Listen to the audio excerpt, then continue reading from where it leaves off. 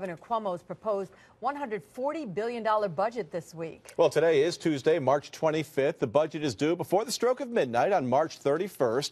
That means lawmakers have 6 days to meet the deadline for an on-time budget. There are some sticking points in this year's budget so far, including how to pay for universal pre-K. Lawmakers are also considering the role charter schools should play in the state educational system, and both sides are also deciding what to do about property tax relief. Our Matt Markham breaks down the day's developments from the Capitol.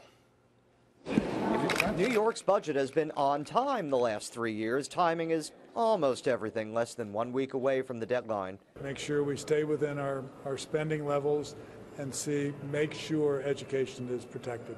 Leaders of both houses of the legislature emerged from closed-door talks with optimism but little concrete information. Assembly Speaker Sheldon Silver said something should be derived from his standing together with Senate Republican leader Dean Skelos. Everything's being discussed.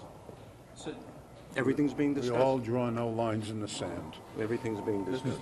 Among the likely topics, funding for pre-K. More of our schools are going to be looking at cutting kindergarten because we're not adequately funding K through 12. So I support universal pre-K, but let's make sure we're supporting K through 12 too. Senator Cecilia Tkaczyk said she supports lower property taxes, but not to the point of threatening school funding. Assemblyman Jim Tedisco says any proposal for tax relief is significant so long as municipalities strongly consider consolidation. You've got to take some of the mandates off of local municipalities, cities, towns, and villages, if you're going to ask them to freeze their tax structure, because that's a tremendous burden. Governor Cuomo's proposal calls for $1 billion in tax relief with the hook that local governments share services with others.